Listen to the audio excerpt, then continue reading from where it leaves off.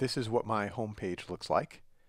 And to see all of the teachers and all of the students, I have to go to Manage Site and then down to Members. So here's all the students, and here are the teachers in our district. So if I go over to Manage Classes, I can see, NoFlight will build this list. I can see all of the classes that I've created in Google Classroom.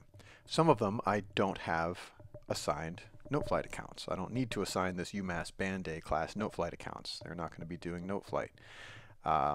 If I wanted to assign one of these classes, for example, I could. Let's take this music production class. If I check it, then it's going to count how many users are in that class. And if I hit this update button over here, Noteflight will give the 6 users in this class access to Noteflight Learn. It's that simple. You only have to do this once, or basically anytime you make a change in who's going to get a Noteflight account. You can pull Noteflight accounts away from students too. So if we're done with this class for the semester and I need these 3 accounts back, I'll just uncheck this box and hit update. And that's basically how you manage your accounts with Noteflight Learn.